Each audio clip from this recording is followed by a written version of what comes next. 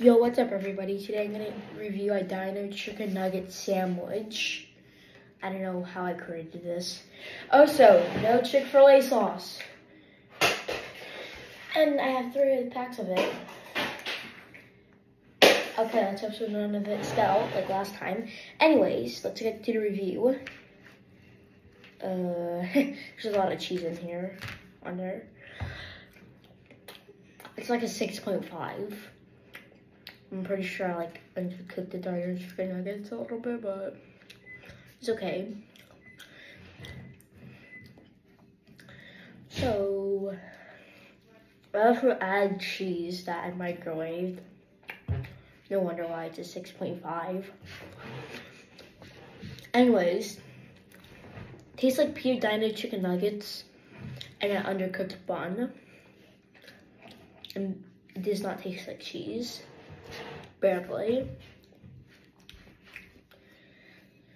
I'm gonna give it a 7 now. I just barely ranked that a little higher.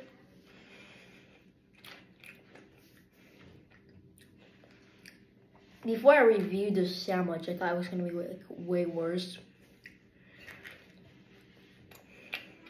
Not bad for the hat. Okay. So, I don't know how in the world this got there.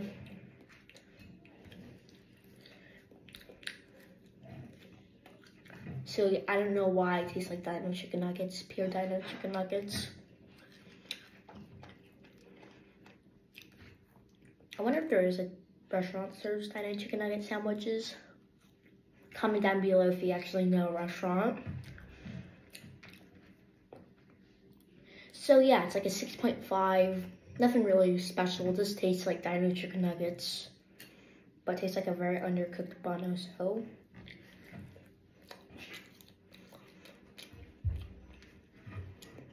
It would have been like a 9 if I had ketchup, but that would be breaking the rules. 6.5 because, okay, I already said the reason, but I'm just gonna say it one more time. Tastes like pure bun. Tastes like cheese that was microwaved for 1 minute and 30 seconds. And it tastes like Dino chicken nuggets. Because I microwaved the cheese for 1 minute and 30 seconds. I don't recommend that. Eat this if you don't like Dino chicken nuggets. So yeah, if you don't like Dino chicken nuggets, you shouldn't try this. If you don't like also don't like doing the dishes, you shouldn't do this because it makes a big mess.